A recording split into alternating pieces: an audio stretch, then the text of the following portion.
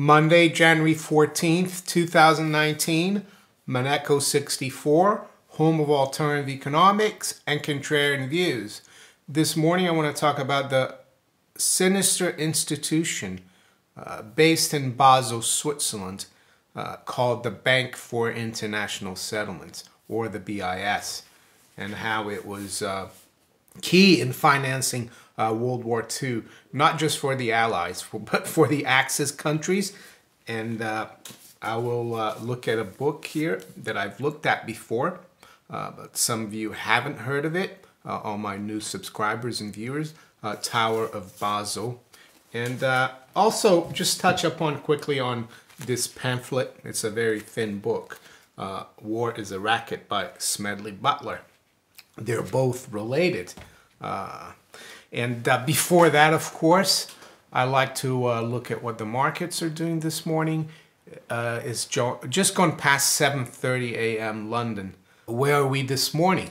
Well, spot gold is up $4.50 at $12.92. The range's been $12.86.80 to $12.93. So we're fairly near the highs here.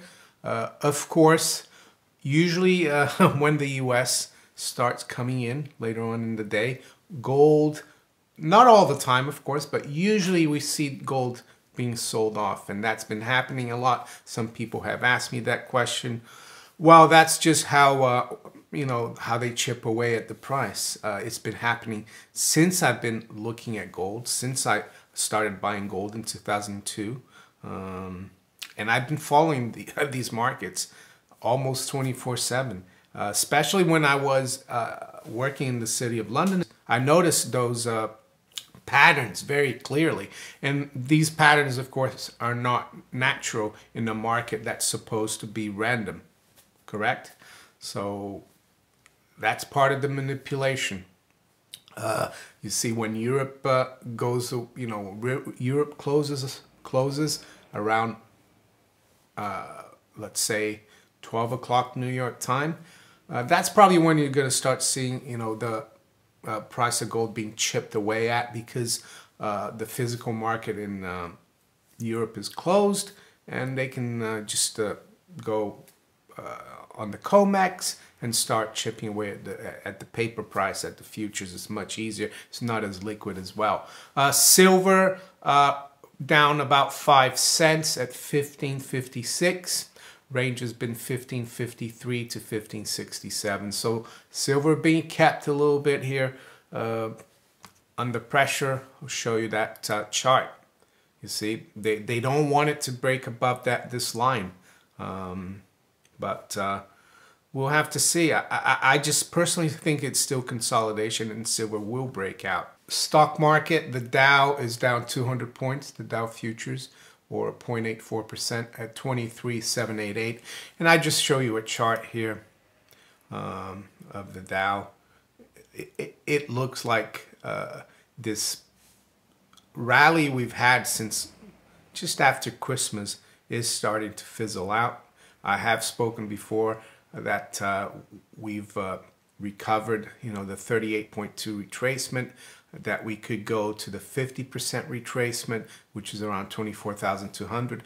But it looks like that's not even happening here. It looks like 24,000 is providing, very stiff resistance. Of course, we'll have to see when the US comes in, what happens. S&P futures is down 22 points, so also 0.85%. 25.73. NASDAQ 100 futures down 1% at 65.33. Currencies. While the pound is down about 0.1% at 128.22. Euro is unchanged, 114.67. And the dollar is down 0.4% against the yen at 108.11. Dollar yuan, the dollar is up a little bit, 0.1%. We're at 6.77. Oil, price of oil is down 1.5%. It's trading at 51.07 WTI. Bond markets, they're quite interesting actually. The 10-year yield is down 3 at 267. So as I've said, the bond market right now with the lower yields in the 10-year that we've seen in the last month or so is not pointing to a healthy stock market, in my opinion, or economy.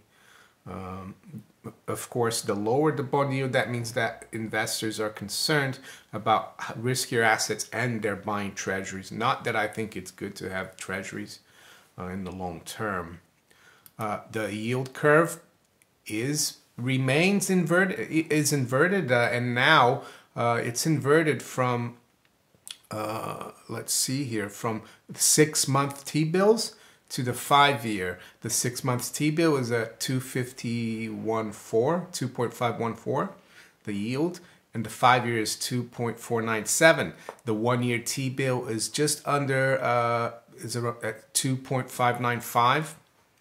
So that's inverted all the way to the 7-year. So that's another bad sign that something's wrong with the economy. I've seen a lot of headlines about, first in the UK, how car sales are going really badly. I've seen headlines about the same in the US. And that's a very good indicator of the consumers' confidence, car sales. And it's still quite important.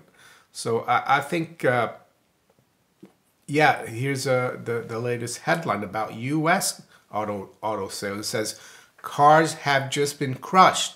The U.S. auto market is officially in recession again. And I'll read here quickly. The car recession, retail recession have already arrived, in the sense that retail sales peaked in 2015 and have gone down ever since. Cars have just been crushed. So I'm not going to dwell into this story, but I'm just giving you an indicator about what's going on. If you think the Maneco 64 channel adds value to you and you'd like to contribute or help the channel, check the links below in the description. So, the Bank for International Settlements. Yes, it's seen as just a financial, international financial institution like the IMF, World Bank. It's seen as a regulator, a harmless institution, right? And I'll even read here a little bit about the BIS for you guys. From Wikipedia, it says the Bank for International Settlements is an international financial institution owned by the central banks. Well, yeah, this is the banker for the central banks, which, and I quote, fosters international monetary and financial cooperation and serves as a bank for central bank. The BIS carries out its work through its meetings, programs, and through the Basel process, whatever that is, hosting international groups, pursuing global financial stability and facilitating their interaction. It provides banking services, but only to central banks and other international organizations. It is based in Basel, Switzerland, with representative offices in Hong Kong and Mexico City. I wonder why Mexico City? Oh yeah, drug money maybe? Anyway, and why Hong Kong, which is like a Chinese territory? And this is one of the reasons I'm talking about this, because we are being bombarded with all these headlines, even Zero Hedge, about war. You know, one of them is China's nightmare. B-2 stealth bombers deployed to Hawaii. Russian Navy to deploy 30 Poseidon strategic underwater nuclear drones. The rise of Eurasia, geopolitical advantages and historic pitfalls. A new Cold War has begun with China, not Russia. So what I'm trying to say here, whatever we're being told about these Cold Wars or whatever, Russia, China, it's all theater.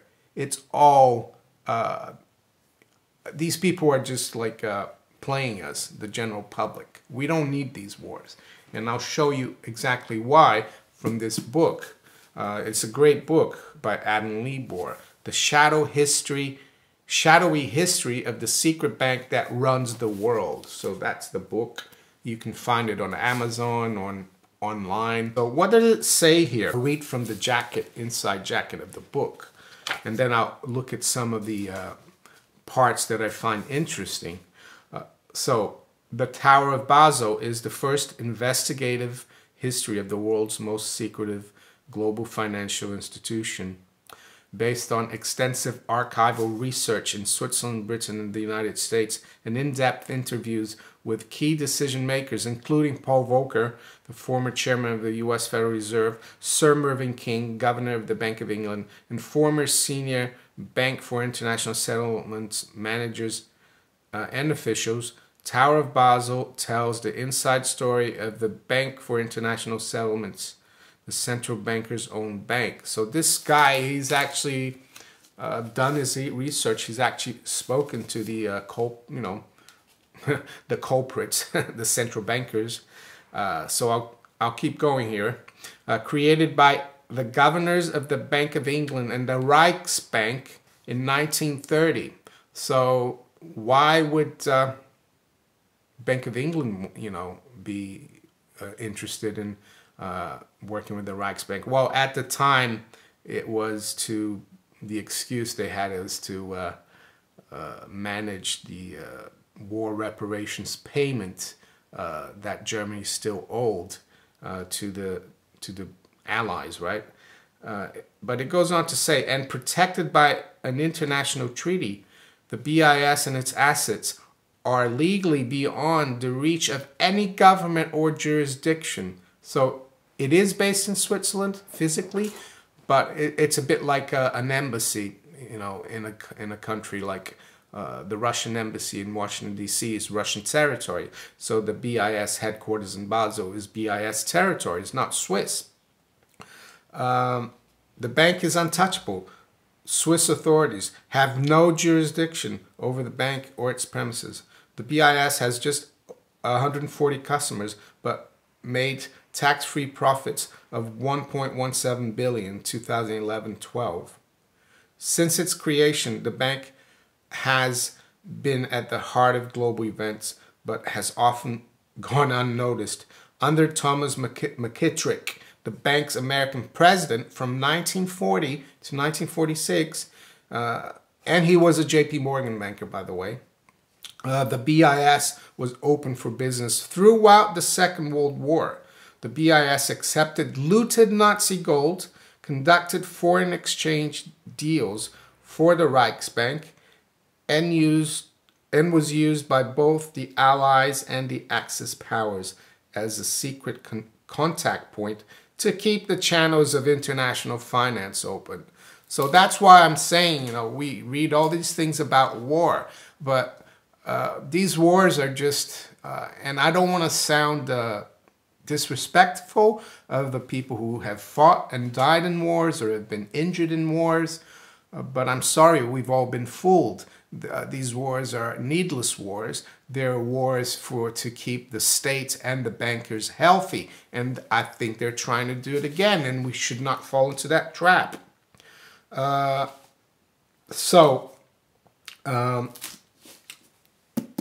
the BIS, and of course, War is a Racket was written before even the BIS was created.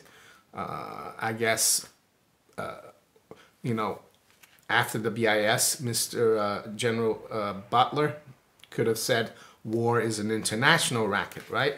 He was just talking about, how U.S. companies did during World War I. So what about some of these sections that I want to look at here? Well, one of them is actually what happened after World War II, because a lot of people realized, after the war, that this bank was like dealing with both sides. So I'll read here from page 123. It says, on July 18th, Ansel Luxford, a member of the U.S. delegation, proposed a new resolution, excuse me, that no country could join the IMF unless it had, and I quote the guy here, taken the necessary steps to foster the liquidation of the BIS. And then it goes on to say, John Maynard Keynes, the influential economist, was part of the British delegation, was furious. Keynes, who was also close to John Foster Dulles, while the Dulles family and the CIA suffered from angina and became so agitated by the affair that there were rumors he had suffered a heart attack. He demanded that the resolution be withdrawn or he would quit the conference. This was at the Bretton Woods conference, right? This was at the Bretton Woods conference, right? There could be no linkage between dissolving the BIS and joining the IMF, Keynes wrote to Morgenthau, who was, I think, the U.S. representative or Treasury Secretary, or Britain would not participate in the IMF or the new bank for an indefinite period. Morgenthau backed down. Eventually, a new Norwegian-Dutch resolution calling for the liquidation of the bank at the earliest possible moment was finally agreed. It was a perfect compromise. Critics were satisfied that the principle was now established that the BIS must be closed down, while the bank supporters noted the resolution set out no date or conditions for this eventuality. So the BIS is still in business. So why did Britain and Keynes want the BIS open, even though everyone knew they dealt for the Germans during the war, they dealt for both sides?